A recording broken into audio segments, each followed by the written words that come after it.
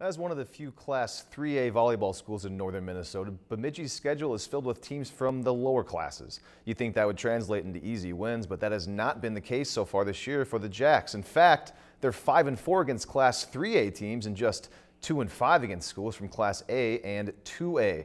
Tonight, Bemidji faced East Grand Forks, who's a very tough 2A team.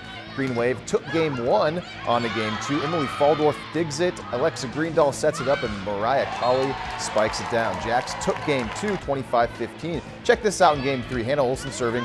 Green Wave think they got something going here. Nice setup, but watch this. Colley with the dig, and Olsen just one-arms it. And she says, yeah, that's what I planned on doing. Then later, more power here from Colley. She gets another kill.